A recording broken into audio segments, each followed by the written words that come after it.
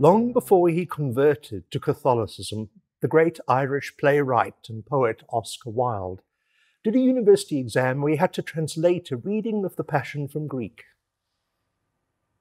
He carried on after his oral examiners told him to stop, telling them, "I want to find out if he gets away in the end."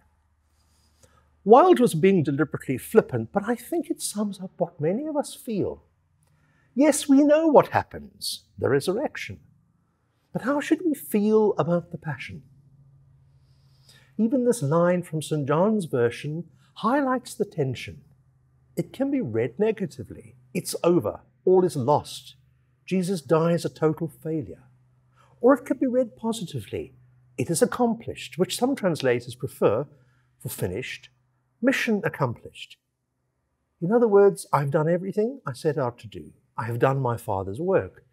And gave up his Spirit, it can mean a sense of defeat, dispiritedness, or once again, how you read the language, it could be Jesus literally breathed out his Spirit, the same Spirit that renews the world, renews all people who are open to it.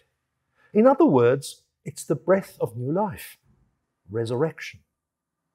I can never quite work out what to feel on Good Friday. Can I, like Wilde, pretend not to know the ending?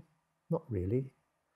So what about many people for whom the reading of the Passion is a truly emotional experience? Perhaps here one may see how such people are often found in situations of suffering or adversity.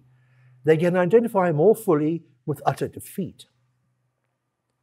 The challenge, of course, for them is to move beyond Good Friday to Easter Sunday, to the sense of resurrection hope and new life.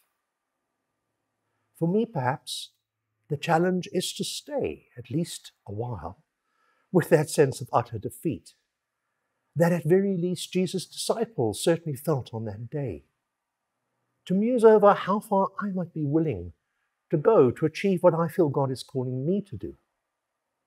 Could I go to the cross for my convictions? So, what feelings does the Passion evoke in you? Where are you today? On the cross, watching from afar, or in hiding?